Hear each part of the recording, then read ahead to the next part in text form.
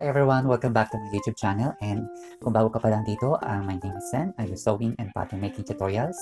So for today's video, I'll be showing to you guys kung paano ginagawa ang circular skirt from pattern, kung paano kinakat yung fabric. So we have three kinds of circle skirt. Meron tayong 1/4 or quarter circle skirt, half circle skirt, and then the full circle skirt. So let's get started. So the first thing na gagawin natin is to get the measurement of your waist. So for the 1/4 circle skirt, our formula is 4 times waist measurement divided by 6.28, which is constant. So we have an example here, 15 3/8 for the radius. So start marking dun sa pinaka corner. Ayan, and then i-mark natin yan hanggang makabuo tayo ng cone shape. So that will be your waistline.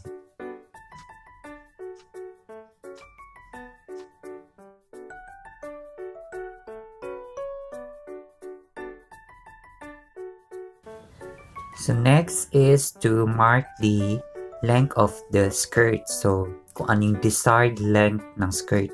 So we have an example, 18 inches. Or you can do a floor length skirt.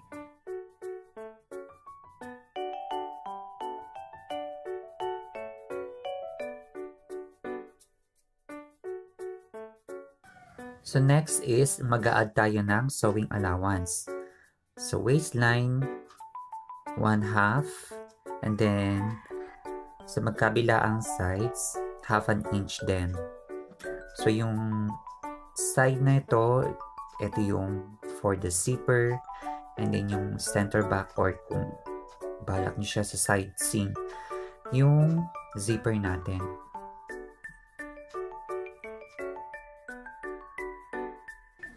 So ayan, dinidikitan ko lang ng paper for the sewing allowance na idadagdag natin.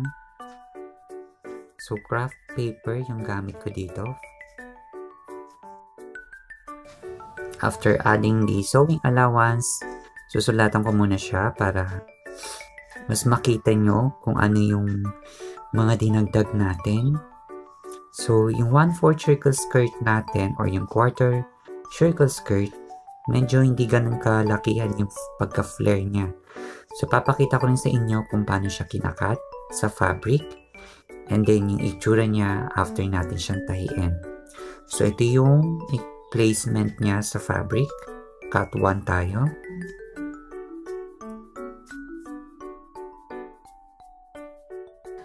So, sa pagtahi, iiwan natin na open yung zipper or yung zipper placement. And in the rest ng seams, isasara natin siya syempre by sewing. So, 1/2 inch yung sewing allowance natin dyan. And of course, don't forget to press lahat ng seams. So, ito yung ating 1/4 circle skirt.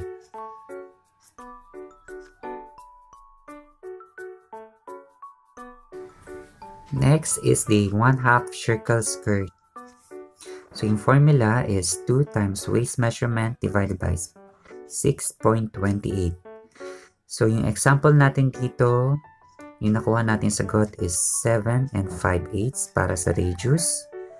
So, ayan, imamark lang natin siya.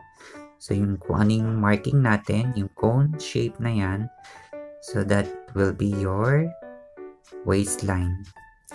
So, after marking the radius, or yung waistline natin, imamark na natin yung skirt length, which is 18 inches.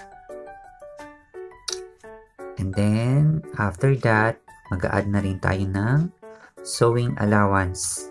So, 1/2 inch dun tayo sa waist, and then 1/2 inch or 1 inch sa isang side, and then isang side is on fold. So, kapag ikakat nyo, naka-on fold yung kabilang side. So, ngayon, dinadagdagan ko lang siya ng paper for the sewing allowance. Dun sa hem, Pwede din kayo mag-add ng allowance, kunyari 1 inch.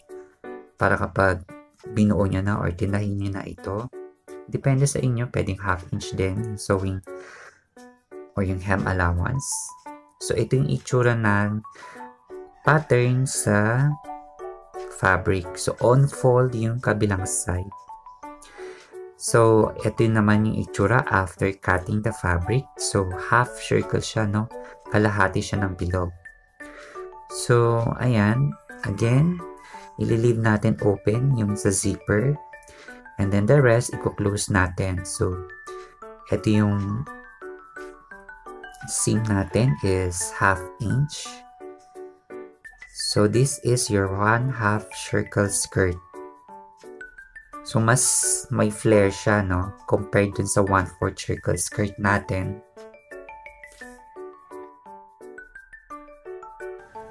So, yung huling skirt natin is full circle skirt. Sa computation, waist measurement divided by 6.28. So, yung radius natin will be 3 and 7/8 inches. So, yung kailangan natin dito is front and back pattern. So, first is the front pattern. Ma-mark muna natin again yung radius, which is 3 and 7/8.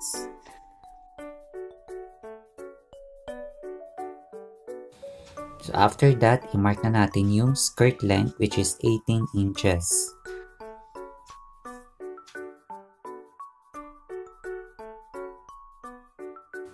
Sunod naman natin gagawin is to add the sewing allowance. 1/2 or half an inch dun sa waist and half an inch on one side. And then yung on-fold naman dun sa kabilang side. So, this is the front pattern.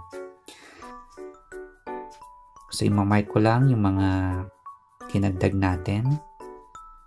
So, sa front pattern natin is cut 1 tayo. Cut 1 for the front pattern. So, next is the back pattern. First thing is, i-trace muna natin. So, i-trace mo lang siya. So, ang kinaibahan lang nito sa front is, yung i-add mo na allowance for the zipper. So, yung sa zipper natin is half inch or pwede ding 1 inch na zipper allowance. So, yun lang ang pinagkaiba nila sa front and back or sa front pattern. So, cut 2 tayo sa back pattern ng full skirt natin. So, ayan, papakita ko rin sa inyo kung paano siya ilalagay sa fabric. So, yung kabilang side dapat is on fold. Ayan, so on fold sa isang side, and then ito yung isa pang position ng pattern.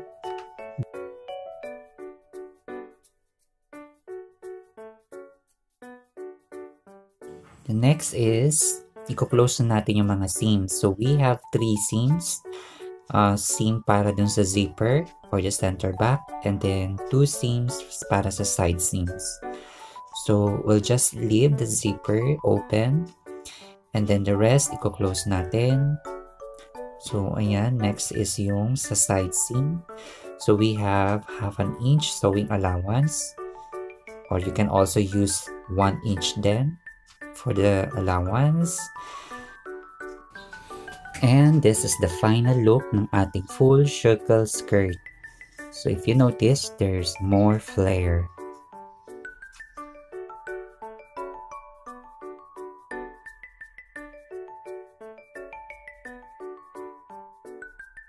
Thank you guys for watching, and I hope you learned something new from this video. And if you have any questions or suggestions, just comment down below. And please like, subscribe, and share this video with all of your friends. And I'll see you next time. Bye!